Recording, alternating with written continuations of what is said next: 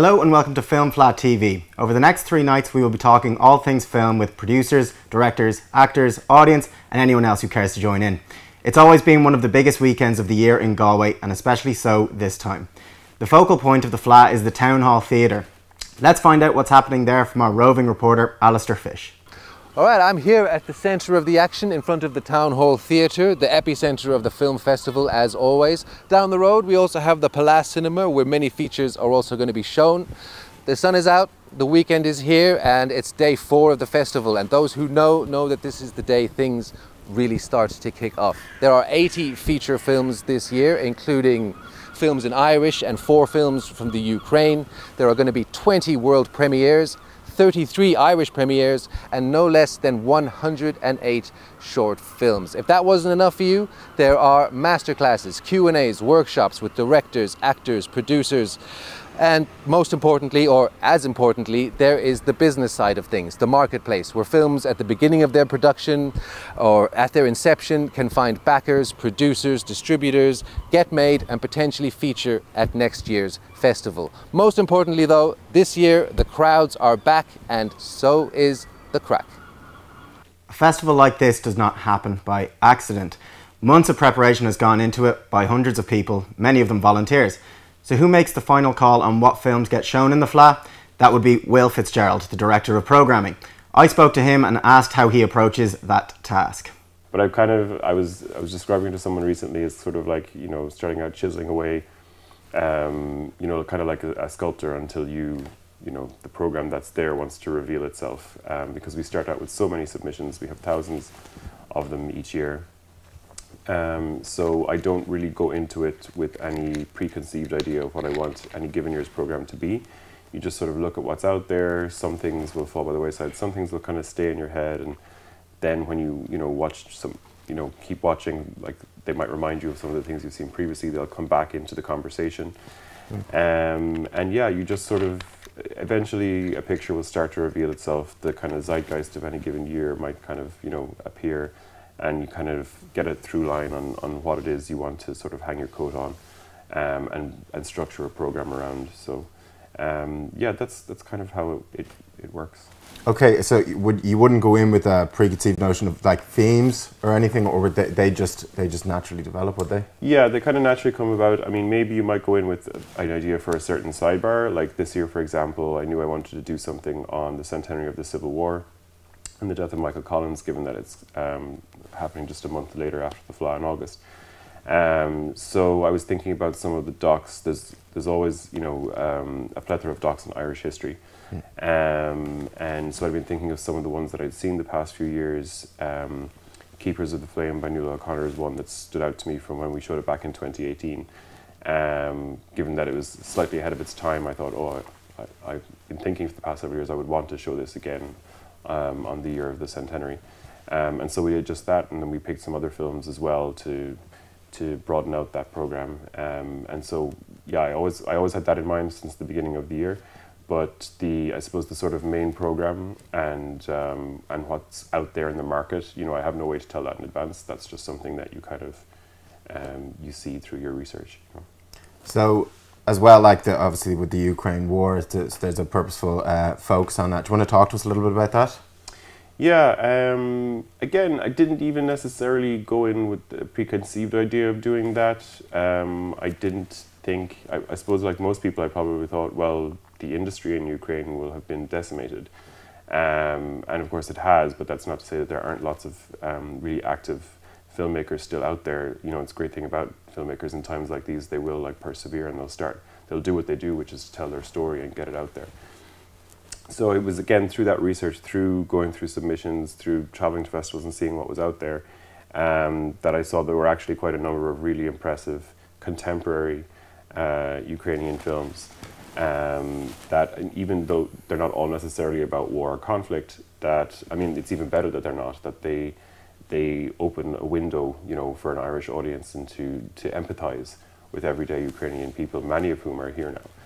Which was the case as well with Yana Korilovia, the star of our closing night film, Carol of the Bells. Watched that film and then discovered that the lead actress of the film I had just seen was actually living in Clare, wow, as a refugee. So that was a kind of lightning bolt moment of like, okay, well, I have to show this. And then I thought, well, if we're going to show this, we may as well, you know, open it up to all kinds of Ukrainian films. And that's where the Ukrainian strand came from. Я чомусь хвилююся. Чув, тих, хто переховує євреїв, будуть арештовувати. Це сейф дядька Йосипа. Він коли збирався до Америки, ховав тут всякі цінні речі.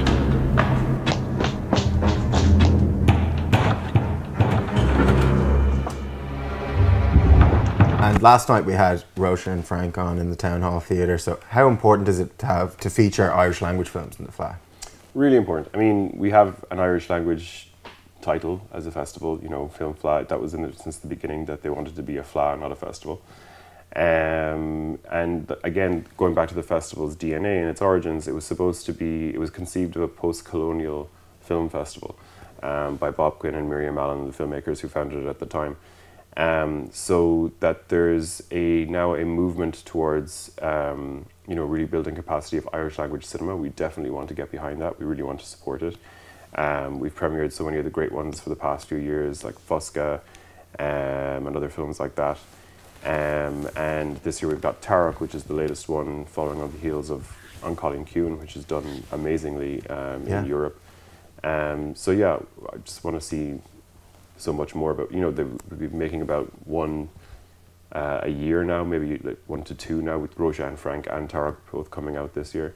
So I hope it just builds and keeps getting more momentum. I think the Irish language offers Irish films a more European flavour that makes them play better on the international festival circuit. So yeah, I hope it continues. So just back to your role, what's the kind of size of the operation as the Film Fleadh is ongoing, and what's kind of the day-to-day as it's commencing like? It's paddling furiously upstream. Yeah, just we have 80 films, and you know, most of those would have guests in attendance. So it's running back and forth between screenings. You have just 4 screenings happening at any one time between the Town Hall Theatre and the Palos. And I guess you're just ensuring that everything is being presented to the best quality. You have a duty of care to your filmmakers who are here, of course, making sure that they're happy and feel welcomed at the festival, that you have interesting and insightful things to say about their film when you're introducing them or doing Q&As with them. That's a big part of it. Probably the part that I stress out about the most is you know, just giving them a good Q&A, because it's the festival element that we've been missing for the past 2 years as well with COVID, is that, like, that there's an opportunity for the audience and the filmmaker to interact. But the audience can often be shy to start off. So it's the programmer's role to really ease them into the proceedings and to have, you know, good insights into the film to get people talking and to make the filmmaker at ease as well. Okay.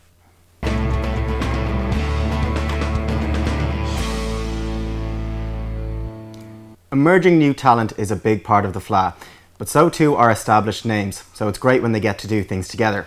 Oscar winner Olivia Colman stars in Joyride, a film directed by Emer Reynolds. A group of film students went to see it and seemed to have been impressed.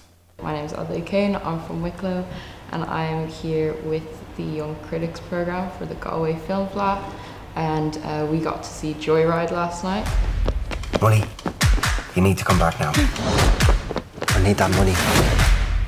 Money! Absolutely loved it. It was just for the experience of actually coming to a film festival more so than anything. And I found that even throughout the heavier parts of this movie, there was a consistent like love in the atmosphere almost, which I thought made even the heavy parts more bearable. I thought that Olivia Colman was excellent, and I thought her character in particular, Joy, it was brilliant to finally see, or not finally, but to see more of a multi-dimensional female character introduced, as traditionally in film that can be something that isn't there a lot of the time. We get a good or a bad character, but it's not always a human character. We've a plane to catch. cat. You're going to come with me and help look after the baby. In return, I won't press charges. How is she there? She's fine. Well, how do you know if you won't check? Because she's giving me a little thumbs up. I think the whole theatre was laughing at moments, you know, and it didn't. There were moments that didn't take itself too seriously, and I think that really helped the story kind of come along in its own way, and the serious moments to really have that effect as well. We were thinking about it, and it was almost classically very Irish in style. It had this Irish humour, these certain characters who you might see in Irish spaces. Maybe certain things that you might think were cliche, but they worked very well in this one. You're a mentalist. I'm practical and solution orientated. You just have to trust me. Got nothing with me, honest to goodness. I've left my face at the bottom of me wash bag. There's a real buzz going into it, and I think you could even see from the programme with the people like in charge of it, you could just see like there was such a buzz on the stage. It just like nearly felt like you're going to watch a play more than anything else. Like it felt like it would be a live performance, but a film is obviously way more exciting. There was a Q&A after to the directors, the director and the writers and the whole crew, and they said that they had talked through having multiple directors for the project, and I think you could actually really see that, because the film could so easily just be cookie cutter, but it was all in the execution. I think they really like holding out to get the right director for that film was what made it for definite. Why are you going to Drogheda? To visit someone, to give them something. You know how lucky you are to have had your mum. All that good stuff to pass on. She'll have you. Obviously, very often the cinema you don't get to have your Q&A at the end. But we had the director, Emer Reynolds, the writer, Alva Kyogan. So I think it's always good to get a little bit of insight in as well if you want to do any critique of a film. We found family a very big theme in this film. It was quite interesting to hear that the writer herself said that that wasn't one that stood out to her very strongly, that she was kind of honing in more on motherhood. She doesn't want me, Molly. She won't even take a bottle from me. You just think that she doesn't want you. I hadn't heard anything about it. It wasn't until I turned up, I was like, oh, Olivia Colman's in it. But it was really good. It's very interesting. It had this undeniable charm to it that was infectious around the room, you know, and the humour in it as well was lovely. It was a really nice experience. I think there was a nice buzz in the air. I think because this is like, you know, the first time we were all back in after COVID, it had something nice to it. And it was a good film to start off with, definitely, because it was so upbeat. This could be the making of you,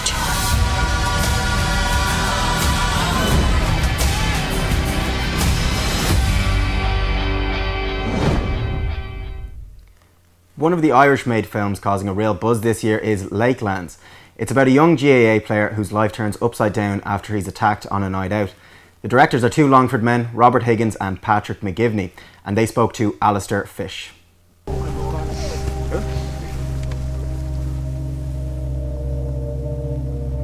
So Robert Higgins and Patrick McGivney, welcome. Thanks for having us. Thanks for having us. Patrick, we'll start with you. Can you tell us just about this film? Yeah, sure. So this film's called Lakelands, and it's about a GAA club footballer called Cian who gets attacked on a night out, and over the course of the film he has to come to terms with the fact that he can no longer play GAA. So it's kind of an exploration about, I suppose, having your identity wrapped up in something beyond your control. And I suppose as well as that, it's just I guess a deep dive into small town culture in Midlands Ireland. Okay. And Robert, what attracted you to these particular themes? So I suppose we grew up in the place the film is set in, Granard, Longford. So we were always really intrigued with making a film set there, and it was just always a very unique setting and very rich. And it also helped that we had the support of the townspeople there. And you know, when you're making your first feature, the more support you can get, the better. So that was a big thing that tied in, and we just always felt Midlands in particular, it's sometimes glossed over in the national discussion. So we're really eager just to dive into that and kind of explore the routines, the rituals and all that comes with that in the film, yeah. And do you guys think maybe that's a part of why there's so much interest being generated about these films? Yeah, for sure. I think the Midlands hasn't really been depicted in film format, so I think that was a big motivation for us. And you know, I think Midlands has got its own kind of unique culture, and I think, you know, there's universal, I guess, aspects to it. But I think that was definitely a driving force for us. We wanted to depict it and showcase it, and show the rest of the country what we're all about. I'm playing good ball, you know, people know me. And you never thought of leaving? Even for a bit? And even in terms of the GAA, we also found there was just a really unique little thread there to be explored. You know, there was a little bit different to how it's often kind of depicted on TV, you know, the kind of realities of it, you know, the cold evenings in the dressing rooms, you know, under floodlights. It was a different world to ones that we experienced growing up, and we kind of wanted to shine a light on that as well. And it ties into a lot of like social themes that are very kind of big at the moment, like mental health and that kind of stuff. What are you hoping to achieve in that regard? For sure. I think for us, you know, even just to, I guess, start a conversation to an extent, and I think just for young men in particular, just the importance of, I guess, just discussing what you're going through as you're going through it, you know, and just realising that you have such a support network around you, and I think, you know, the character Cian kind of goes on that journey, and I think, you know, towards the end of the film, he realises that he's had this support network kind of the whole time, you know, and he just hasn't really, I guess, used it or leveraged it the way he probably should have, you know. Yeah, like a big part for us was the idea that the character of Cian, he kind of has a hard shell which he's kind of used to navigate through the world, and when that's cracked, when he ends up in the altercation and he's forced to kind of look inward and kind of deal with what's there and kind of open up, and that's when he really truly kind of discovers who he is on a deeper kind of level through it. You can't always choose how long these things last. All you can do is make the most of them while they're there. And the making of this film is deeply entwined with the festival itself. So could you tell us a bit about that journey? Yeah, absolutely. So, like, we always had a good relationship with Galway, even going back from our shorts. So Drifting screened here, our last short, and then last year we took place in the marketplace, and where we pitched Lakelands, and we were lucky enough to receive the Bankside Marketplace Award, which was just an incredible boost for the project. You know, it was really instrumental in kind of helping us attract that bit of extra finance that kind of brought it into being a reality and being able to make it. It also really helped us, you know, to get distributor on board, which kind of legitimised us when we went to Screen Ireland then as well. And, you know, with putting together a film, you can't underestimate the importance of something like that, just to legitimise it in the eyes of others. Yeah, for sure. And like, even just getting access to so many market leaders and being able to get real-time feedback on the project, like, it gave us such a, I guess, a morale boost at a really critical time in the production. And even just when we were going out to actors then, being able to say that, you know, we were winners of the Bankside Award, it definitely kind of just legitimised us that little bit more. And yeah, it was really pivotal in the whole process, without doubt. All right, great. And when can we expect to see this film in the cinema? So we're kind of going to be on the festival route for a little while, but hopefully in the next maybe end of the year, early next year, it'd be when we're aiming for theatrical. All right, we're all looking forward to that. No, thank you very much for being here. Cool. Thanks so much for having us. 4 short films in this year's Fleadh feature stories about refugees. A common theme is what we miss about home: family, friends and food. This is maqasqas. After it's left to rise for an hour or two, it's cut up.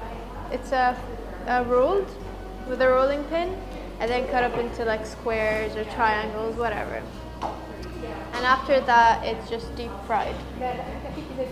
We screened 4 short documentaries today in the Town Hall Theatre. They were about refugees, food, and coming to Ireland. We made these documentaries as UNHCR, the UN Refugee Agency, because we're constantly trying to show the Irish public how much refugees have to give, how much they have to offer, and the beauty that they bring to our country here in Ireland. So there are now 100 million people displaced worldwide, people that have been forced from their homes. And behind this really shocking and heartbreaking number is people with lives just as full as mine or yours, with rights, with hopes and with wishes. So that's what we're trying to do at UNHCR, is work to protect their lives and build a better future for them. So we saw everything from different types of bread, savoury and sweet, from Yemen. We saw a gorgeous aubergine dish from Afghanistan. We actually cooked goat on St. Tola's goat farm with Bengali from Guinea. And we saw a wide variety of a bit of everything, and we also got to showcase local Irish producers as we did that. So we got to make people's home cuisine with Irish producers and on Irish farms. My name is Bengali. I'm from Guinea in West Africa, and now I'm working in a Sanon Spring Hotel as a sous chef. My contribution was to the film. It was just to show how we come to Ireland, how did we progress, and they saw it my story in the news, and then they contact me to see if I can go and cook something for the local farmers. So, but I went to prove to them and then make some cooking on it, and rice, and then they love it, they eat it, they really know you can eat, you can have goat meat. Some people can't afford to buy like bread pre-made. Sometimes it's just cheaper to make it at home, and you know there's always different types of bread so that people could eat. Hi, my name's Jess Murphy. I'm the owner of Kai Restaurant here in Galway, and I'm a high-profile UNHCR ambassador. So my involvement in the 4 documentaries was really getting different communities together and cooking with them, and really embracing that universal language, which is food, for all of us. I think what inspired me to make the documentary and to work so heavily with the UNHCR and with food is that, you know, to bring communities together, to show one another that we're not so different after all. Like the smell of tomatoes is the same smell of tomatoes in New Zealand and Goa in Nigeria as it is in Palestine. So, you know, we are different, but we're all not so different. And, you know, it's that universal thing that you always miss about home is your mum and dad, you know, like it was their families. The only thing I would like to add is to believe yourself. You need to believe yourself, you need to love what you're doing. Nothing is impossible. Everything is possible if you want to do so. There is always room for the unusual and original at the Galway Film Fleadh. Cork artist Aideen Barry has made a striking black and white non-verbal film using stop motion technology and set in Lithuania. She explained that original approach to our reporter Grattan Aikens and talked about the joys of filming in Eastern Europe.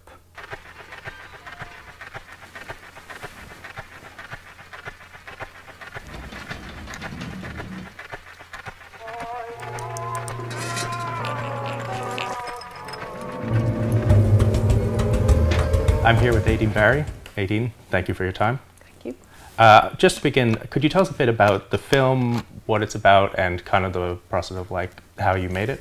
Okay, so the film is called Clustus, which means folds or pleats. And it was a commission from CONUS 2022, which was the European Capital of Culture. They invited me to the city to make a work in collaboration with nearly 1,000 Lithuanian citizens to make a kind of interpretation of their really unusual architectural heritage and to motivate the citizens of Lithuania to feel passionate about their architecture. So the film was actually created like a series of vignettes or short films, one story going into another story, going into another story. So, yeah. A little bit like the folds of the title. Exactly, just like a pleat.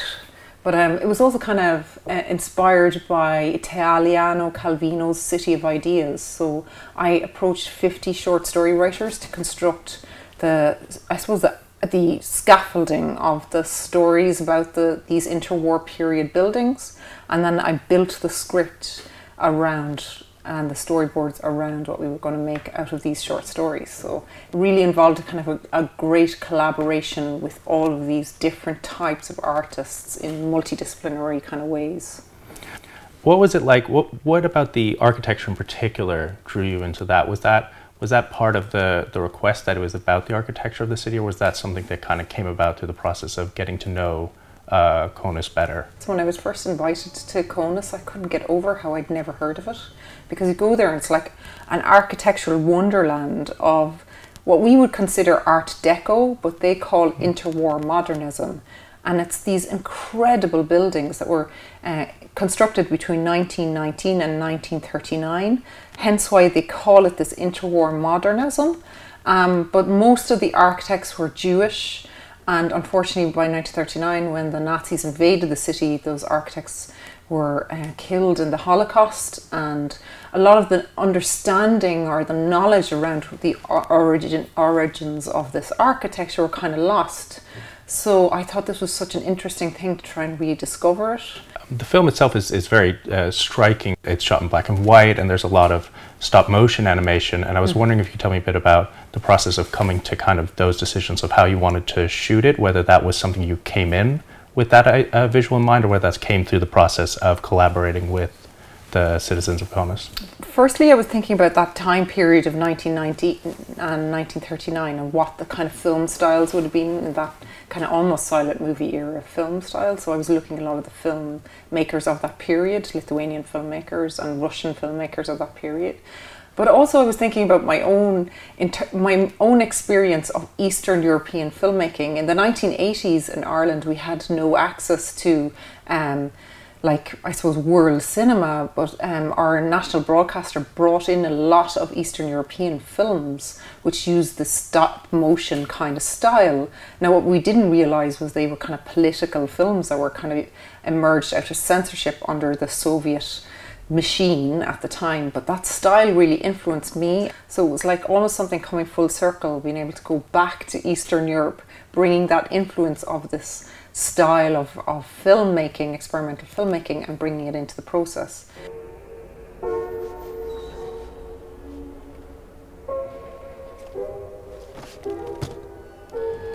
Obviously, a lot of this architecture was built, as you said, in like 1919 to 1939, and this was a sort of extremely volatile period, especially in Eastern Europe.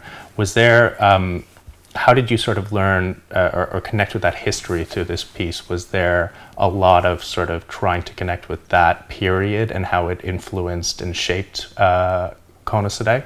Firstly, I kind of worked with architectural historians and historians in the locale, so they gave me a huge insight into the whole, I suppose, heritage and the roots of where these buildings kind of emerged from.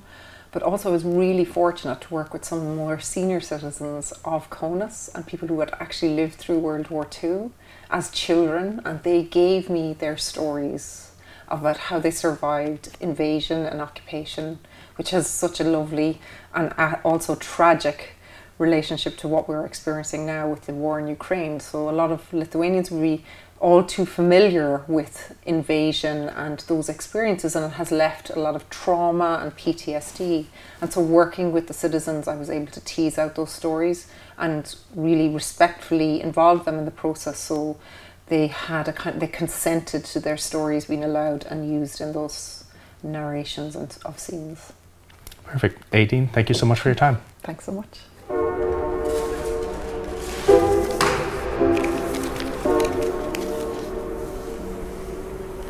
Films made in the Irish language will always have a special place in the Galway Fleadh, and this year is no exception. Róisín and Franca is one such film. I spoke to co-director Peter Murphy about a story which is unusual to say the least.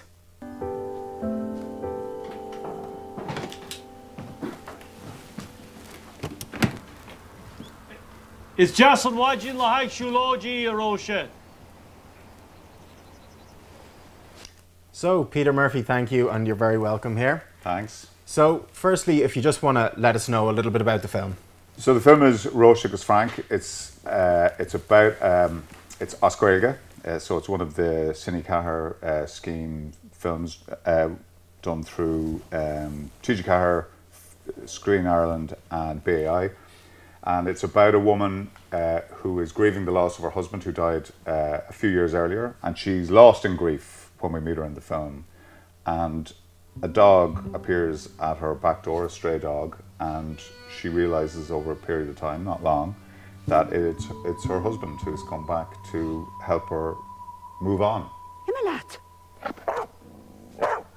To deal with loss, and that's essentially the film. And as the film progresses, everyone gets into it. Her local community get taken away on this kind of fairy tale of her husband returning, and the only people who are struggling with it are her neighbour, who has designs on her, and her son, who thinks it's all a bit mad.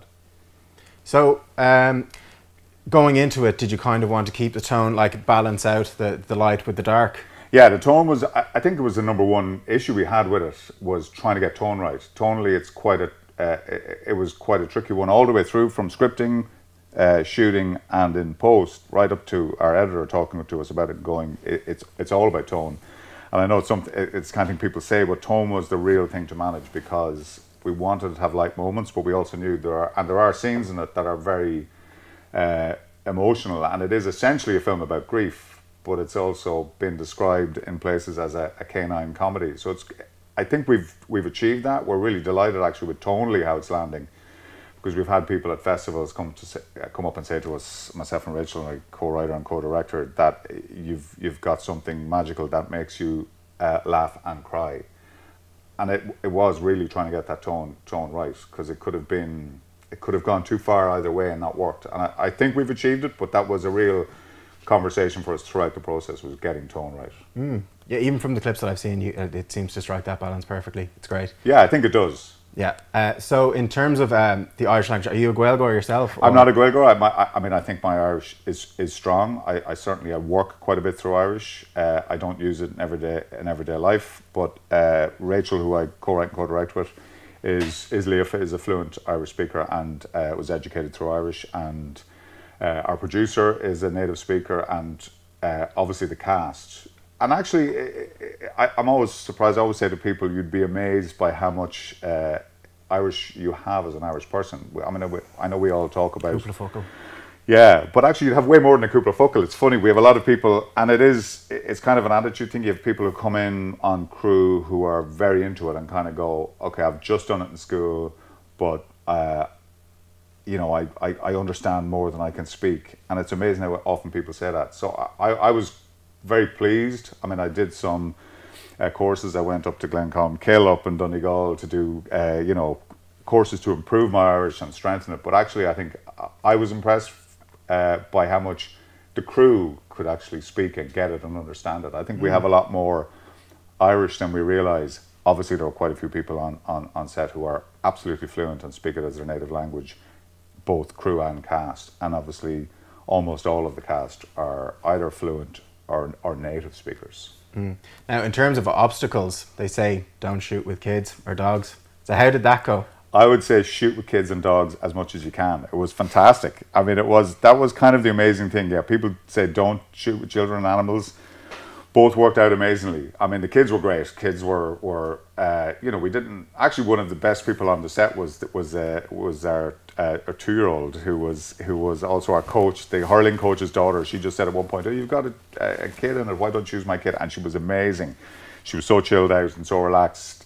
You know, there was times when she was definitely the easiest person on set. And the young kids were all great, very into it and really enjoyed it. But the big challenge obviously was working with a dog. We'd never worked with, you know, not significantly worked with. I think one of our shorts we'd done a little bit with a dog, but nothing on this scale. And we had to go to the UK to find our dog. Your star. Our star. And we realised when we were trying to, at one point we went through the script going, let's work out how many scenes we have the dog in. And then we realised we'd be quicker working out how many scenes the dog is not in, because Barley, who ultimately was our dog, was in pretty much everything. So there was no one really here doing it at that level anymore. The company who worked was a great Irish company, but they sort of said to us, we don't really have a dog ready to do this, and they weren't doing it as much anymore. So we went to the UK, found this great company. Jill in the UK was someone we found. So we went over to her. She looked at the script and said, we've only one dog that can make this film. And they also looked at the script and said, we don't know what a slio tar is, because obviously we'd written Schlitter for a hurling ball, as we weirdly have to call it in the subtitles. but they said, we don't know what a slyotar is, but it sounds like it might be a ball. That's going to be the one area that's going to be problematic, because they were saying when Barley sees the slyotar, he's going to go crazy. So there were little tricks we had to do around that. Like literally when the sliotar came out, Barley just got unbelievably excited. So there were challenges. We had to do certain plate shots to make sure that it looked like the ball was being hit and the dog was calmly looking at it. But so at the beginning, the very first day of the shoot, our AD said, we've got to figure out whether we can shoot this film or not. Because if the dog can't do what the dog has to do, we need to, you know, have a plan B. So we set up a very elaborate wide shot with Barley, our dog, coming in and looking for the sliotar. Actually, as it turns out, there's a scene where he comes into a room at night and looks around the bedroom to find the sliotar. And it was quite amazing that he set it up. We rolled called action, dog comes in, and being cued by our amazing Ash, who was our amazing handler, who was over with us from the UK, and just sent the dog to the different spots in the room just by little simple hand signals. And there was a sigh of relief amongst the crew. We can make the movie. It's going to work. It's going to work. I mean, like, yeah. So Barley was incredible. He's a rescue dog, so that's what she always, Jill always gets rescue dogs, trains them up, and then lives. So Barley is also a pet, lives a life with a family. And we all found that kind of amazing, that he's a family pet.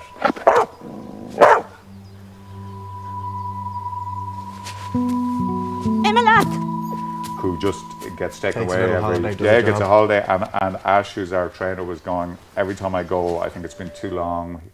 Barley hasn't been on set before. He's living the life of Riley as a family dog. He's not going to be able to do it. And he said every time he hits set, it's just like the pro. He just is absolutely, so he's incredible, yeah. Ah, that's fantastic. So if you get a dog like that, I would say work with animals. It was incredible, yeah. That's great. And I suppose finally, how does it feel to have it at Galway Film Fleadh? It's brilliant. We had our traders, our first feature was in Galway as well, and we've had at least 2 of our shorts in Galway, certainly Waterloo Dentures. I think Swag was here as well.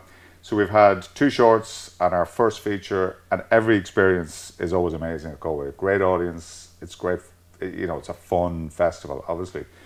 So we're delighted to be able to have it here. You know, we've always had good experience down here, and yeah, it's just always a buzz. It always feels like everyone down here is loving the experience and loving film, and it's back as a full, real, you know, in-person festival. So that makes it even more special. It's great. That's great. Thank you so much, Peter. Thanks, Anna. That's great. Okay.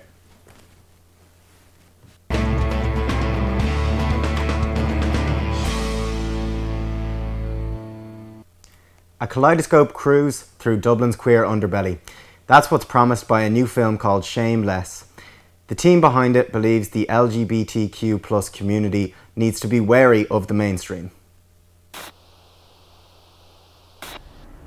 So the film was based off of, initially off a report that Dr. Thomas Strong, who's a friend of ours with the anthropology department in Maynooth, he'd written this report about gay male sexual worlds and sexual culture in Ireland today, and he approached me during the lockdown to see whether I'd be interested in responding to the report with some funding that had become available to him.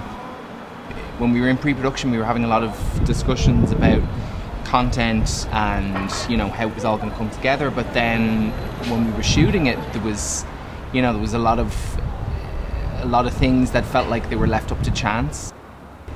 The challenges, the kind of creative challenges that we faced after that were to do with, you know, how the whole thing would sit together and feel cohesive. I thought it would be interesting to, you know, to shoot a film about gay male sexual culture in the Boiler House sauna in Dublin city centre. Yeah, and absolutely, it's a venue certainly known to gay bi men and men who have sex with men, probably around the world in Ireland, because there's very few saunas left. But we also wanted to make use of that space and maybe show it in a different way, and sort of have fun with it in a way. And also a place that you know, we wouldn't have been able to shoot in otherwise had it not been for the lockdown. Pride is a lot of different things to a lot of different people. Interestingly, what's happened with Dublin Pride is now there is, you know, a protest, a kind of radical queer protest that happens concurrently to the parade itself. I'd rather it wasn't family friendly than the other way around. So, you know, if they want to have their parties, that's fine, but that's not where it came from. But for me personally, Pride is always a protest, and it should show all sorts of different subcultures within our community and kinks and everything else. They were there first before families, to be honest. I have my own opinions about what Pride is for me, but they may not necessarily be the same as what the other Adcar might think about, you know, Pride. I think, you know, Pride is a movable feast. It's a lot of different things to a lot of different people. It's amazing in this country the leaps and bounds that we've made in terms of legislation, in terms of social attitudes. Obviously the marriage equality referendum was a big kind of milestone for a lot of people. There's sort of backlash and pushback, and that's always there, so we still sort of need to be vigilant. I think it's ongoing, and it will be for a long time. I think there's space for both of those things to happen, and maybe to kind of disagree with each other at the same time. Music almost always plays a huge part in cinema and in our lives in general. One film celebrates that by focusing on one pub in Doolin, County Clare.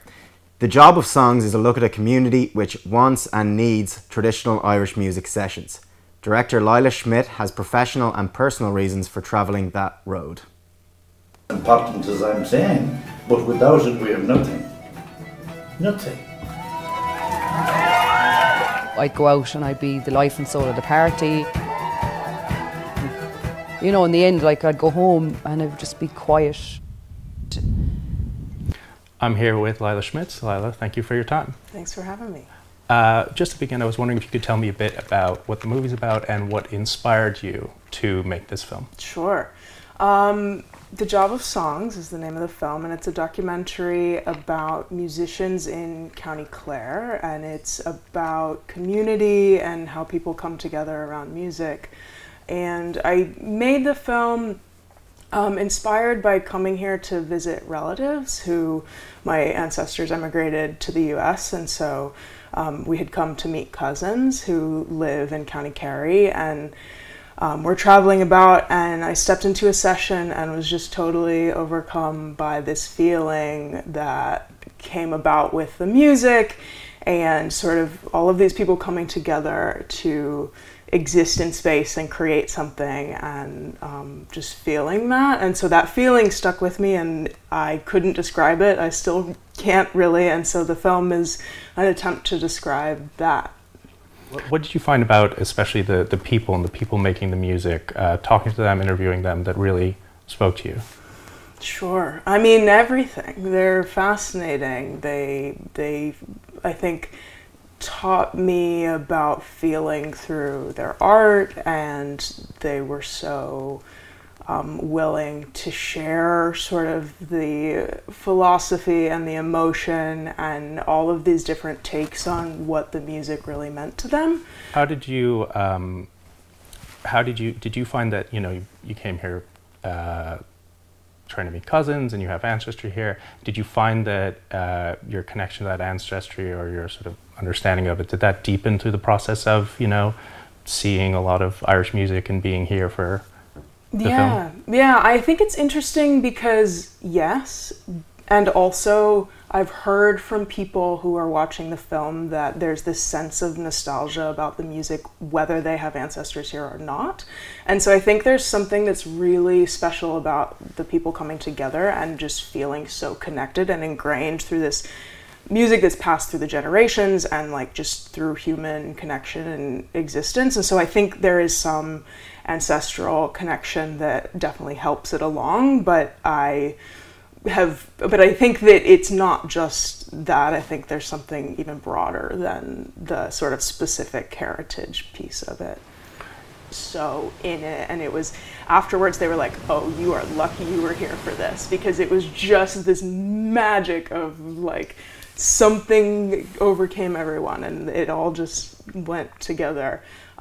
So, I mean, I don't have a favorite child, you know, of the songs, but I think that they all are so representative of the individual, and so I could never, you know, I couldn't pick a favorite, but I love that they are unique to the artist. One big things in the film is that there's a lot of, you know, there's a lot of scenes of music and people in pubs and stuff like that, but there's also a lot of scenes of silence and people in their homes sort of examining like isolation and loneliness and how those two things contrast. I was wondering if you could tell me a bit more about the film. Sure. I think for me, looking at this sort of like community that's so deep in the pubs and in the music, and then seeing the landscapes that are so just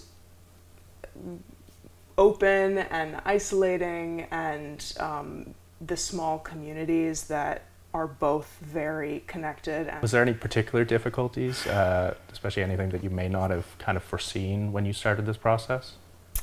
We didn't know we were going to make a feature, so I would say that that definitely introduced a lot more than what we thought we were going to do. We came and sort of thought we were going to make a short film, and while we were shooting we were like, this is probably not a short film. It was so rich, but we really came and just started talking to people, and the only reason that it became a feature is because the musicians and music lovers who spoke to us were so open and willing.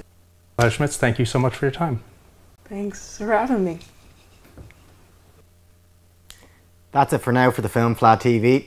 We'll be back tomorrow and Sunday night with more film, interviews and a bit of crack too. Slán go fóill. Important as I'm saying, but without it we have nothing.